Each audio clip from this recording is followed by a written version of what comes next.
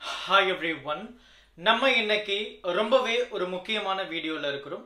நிறைய ஸ்டூடண்ட்ஸ்க்கு வந்து இந்த பியூர் சயின்ஸ் 12th ஸ்டாண்டர்ட் முடிச்சிட்ட பிறகு என்ன பண்ணலாம் அப்படின்றது ஒரு மிகப்பெரிய கன்ஃபியூஷன்ஸ்ல இருப்பீங்க. சோ அந்த மாதிரி கன்ஃபியூஷன்ஸ் இருந்தது அப்படினா இந்த வீடியோவை நீங்க ஃபுல்லா பாருங்க. உங்களுக்கு ரொம்ப கிளியர் கட்டான ஐடியா கிடைக்க போகுது. அண்ட் அது மட்டும் இல்லாம இந்த பியூர் சயின்ஸ் படிக்கிறதுக்கு ஒரு சில டாப் காலேजेसும் நான் லிஸ்ட் அவுட் பண்ண போறேன். எந்த மாதிரி ஜாப் ப்ரொஃபைல் உங்களுக்கு இருக்க போகுது எல்லாமே நம்ம ரொம்ப டீடைலா பார்க்க போறோம். எந்த மாதிரி எலிஜிபிலிட்டிஸ் உங்களுக்கு இருக்கணும் அப்படின்றதையும் ரொம்ப தெளிவா நம்ம வந்து இந்த வீடியோல டிஸ்கஸ் பண்ண போறோம். சோ அந்த வகையில இன்னைக்கு பியூர் சயின்ஸ் கோர்ஸ்ல நம்ம படிக்கும்போது 12th முடிச்சிட்டு நமக்கு எந்த மாதிரி ப்ரோக்ராம்ஸ் யூஜி ப்ரோக்ராம்ஸ் இருக்கு அப்படின்றத நம்ம பார்க்க போறோம். சோ நமக்கு பாத்தீங்கன்னா இந்த first slot and second slot அப்படின்னு சொல்லிட்டு நம்ம சிம்பிளா இத பிரிச்சுக்கலாம். சோ அதுல நம்ம பேசணும் அப்படினா right you will understand very easily.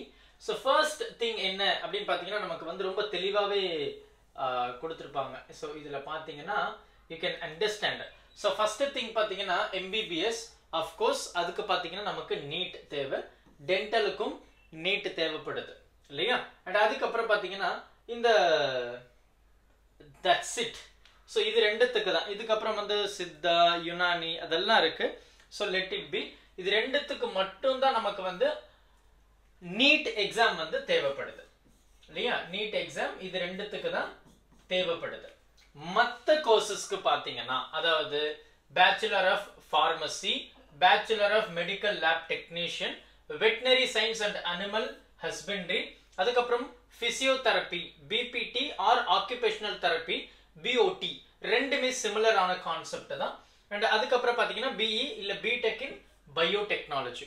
இது ஏன் நம்ம இங்க எழுதியிருக்கோம் அப்படின்னா இது எல்லாமே டாப் கோர்ஸ் அப்படின்னு சொல்லலாம். ரொம்ப அதிகபட்சமா ஸ்கோப் இருக்கக்கூடிய கோர்சஸ் தான் இது எல்லாம்.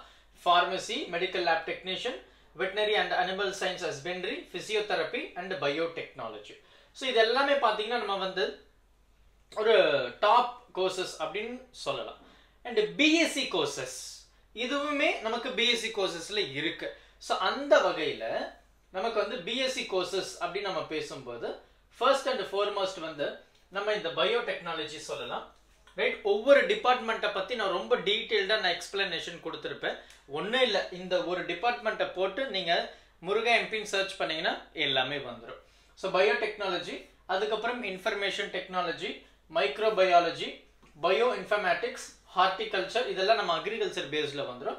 ஃபாரன்சிக், ஃபாரஸ்ட்ரி இதுவும் அக்ரிகல்ச்சர் சைடு வந்துடும். அண்ட் அதுக்கப்புறம் பார்த்தீங்கன்னா even you can also go with sericulture, fisheries இது எல்லாமே நம்ம வந்து பண்ணலாம் தாராளமா. அதுக்கப்புறம் clinical research and health care management இதுக்குமே நல்ல ஸ்கோப் இருக்குன்னு சொல்லலாம். அதுக்கப்புறம் BSc கெமிஸ்ட்ரி, பிசியோதெரப்பி நம்ம பேசணும் இல்லையா?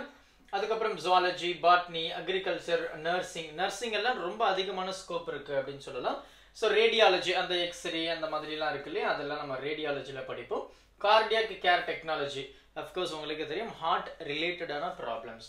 அதுக்கப்புறம் BSc பிசிக்ஸ், அதுக்கப்புறம் ரெஸ்பிரேட்டரி தெரபிஸ்ட்.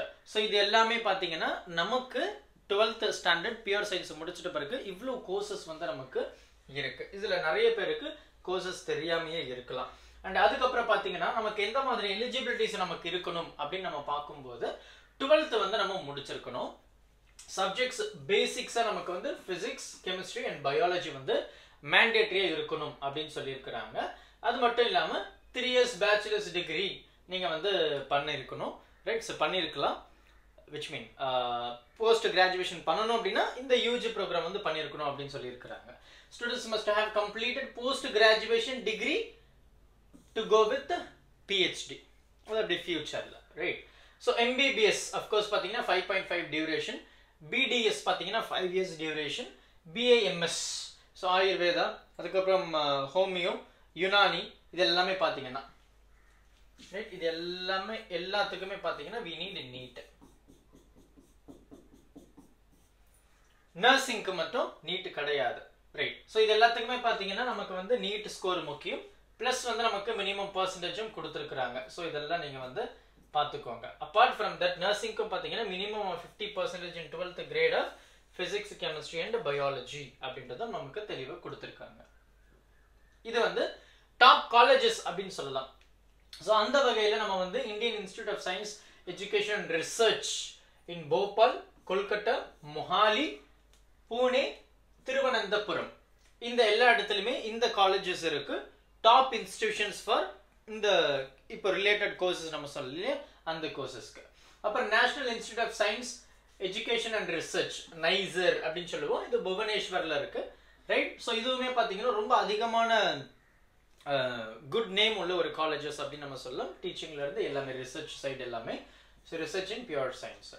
அதுக்கப்புறம் pure scientific programs are also available in IITs. Bits பிலானியில் இருக்கு அப்படின்னு சொல்லுவோம், ரொம்ப ஃபேமஸ். கோவாவில் இருக்கு அண்ட் ஹைதராபாத்லையும் இருக்கு. அதுக்கப்புறம் Indian institute of science IISc இது பெங்களூர்ல இருக்கு. அதுக்கப்புறம் Stephen's college Delhi, Xavier's college Mumbai, Loyola college Chennai, அப்புறம் Xavier's college Kolkata, presidency college Kolkata.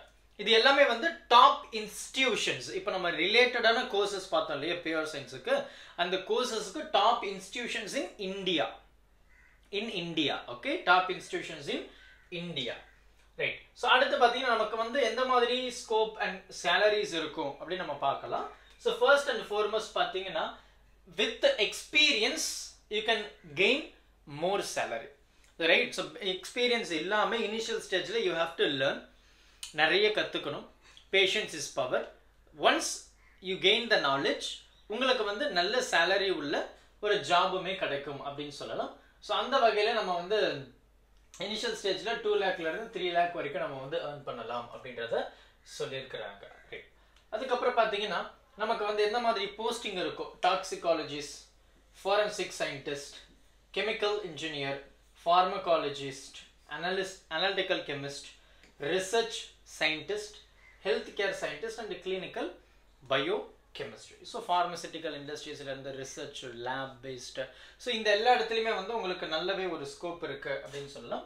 So இது கண்டிப்பாக உங்களுக்கு ரொம்ப ஒரு கிளியர் கட்டான ஒரு ஐடியா வந்திருக்கும் என்ன கோர்ஸ் பண்ணலாம் அப்படின்னு சொல்லிட்டு. இந்த வீடியோவை உங்களுடைய நண்பர்களுக்கும் மறக்காம ஷேர் பண்ணிடுங்க. தேங்க்யூ.